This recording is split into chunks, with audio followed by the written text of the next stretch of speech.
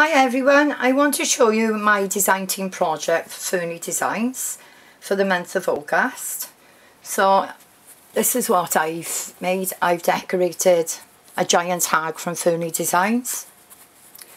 So what I did with this was I papered the background first of all in this pretty paper, and then I got this image from Pinterest, this pretty vintage lady image.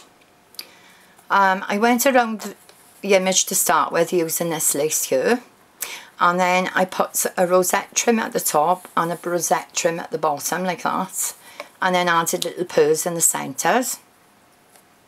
Then I got this mesh, pearl mesh here, cut 2 strips off and edged the frame like that both sides, and then I cut another strip and laid it on the top of it so it looks like a 3D effect. In the corner here I've got some trim, dangle trim, and I dyed that in an avocado dye, and then I've got a little cream bow with a little pearl on it.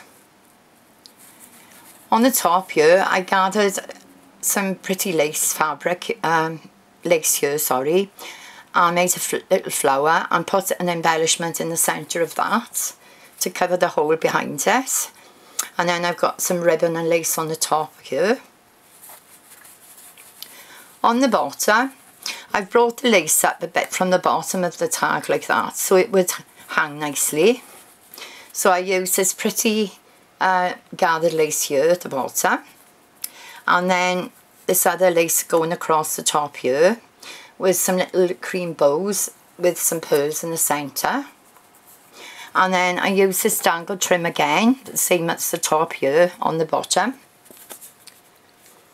And it comes on one long strip, and I cut each little section off and stuck that onto the lace trim underneath this one, like that. So anyway, there's my tag, and that's, see if you can see that okay. And then the back is just plain pink.